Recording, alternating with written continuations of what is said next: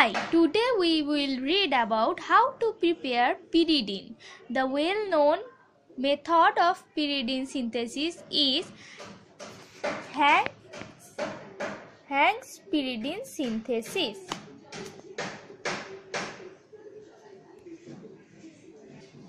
Starting material of Hantzsch pyridine synthesis are ethyl acetoacetate, ammonia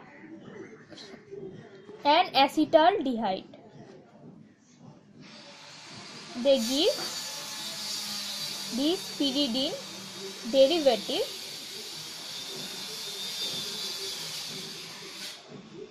and then by oxidation our required pyridine is formed. In step 1, enamine will form. At first, in ethyl acetoacetate, 2 carbonyl carbon are present. Lone pair of ammonia will attack this carbonyl carbon. This lone pair don't attack to this carbon because this OET group have plus R effect, which reduces the electrophilicity of this carbonyl carbon. So the reaction will passes by attacking this carbonyl carbon.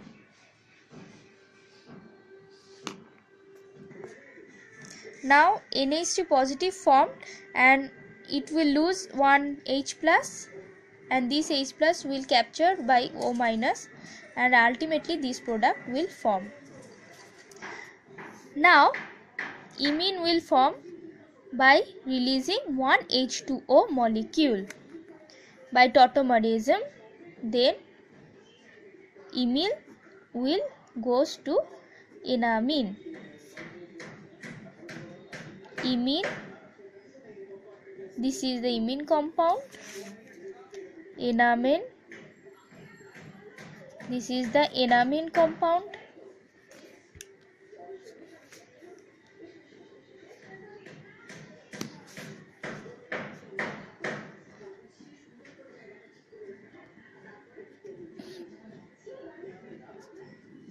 And this is imine enamine tautomerism.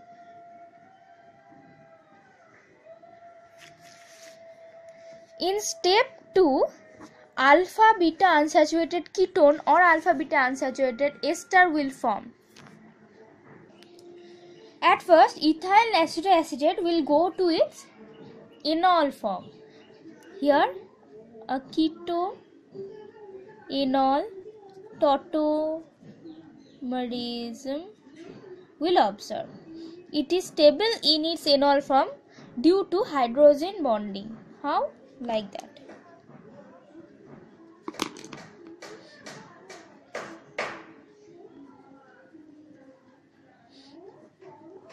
This is our hydrogen bond. Now this enol form will react with acetaldehyde.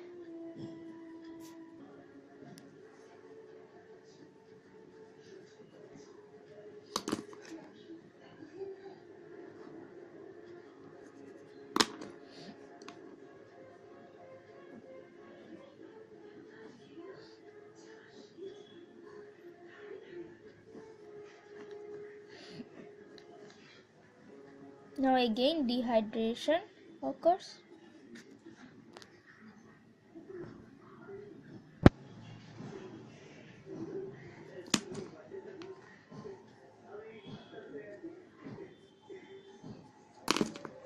And the unsaturated carbonyl compound is formed. This compound is called alpha beta. This position is alpha with respect to this ester group or this carbonyl group. So and this is unsaturated double bond. So it will call alpha beta unsaturated ketone or alpha beta unsaturated ester. In step 3, this alpha beta unsaturated ester or ketone and this enamine will go to a sigma topic rearrangement. What is sigma topic rearrangement? Sigma topic rearrangement means the rearrangement of sigma bond. By rearrangement of sigma bond, the compound will form. Now sigma topic rearrangement will occur to in between this enamine and alpha beta unsaturated ketone. How we can remember this? We can remember this by this way. As pyridine have the formula like this, so here nitrogen in the bottom position, so we kept this nitrogen also in the bottom position. Then as here Michael addition will take place, so we place the double bond facing this side, and as here is a CO2 ET group present, and we will place a CO2 group, ET group in its mirror position, and then we can do it easily. We'll go to now Michael addition takes place, the bond will rotate there and it will form oh my, I am using the addition, it is Michael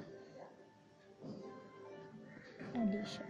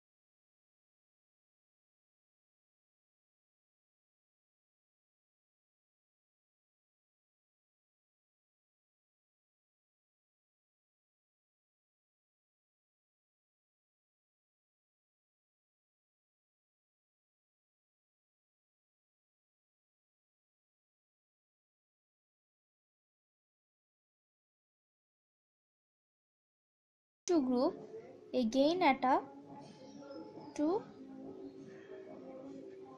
this position,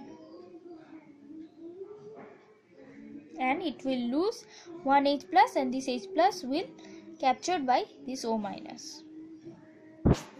Again one H2 atom will release, and the same thing will occur, and we will get something like this, and this is our pyridine derivative, not the pyridine. And then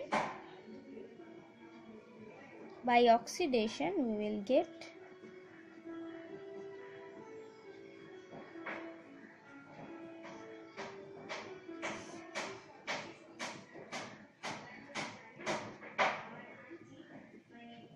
this is the product of Hantzsch pyridine synthesis.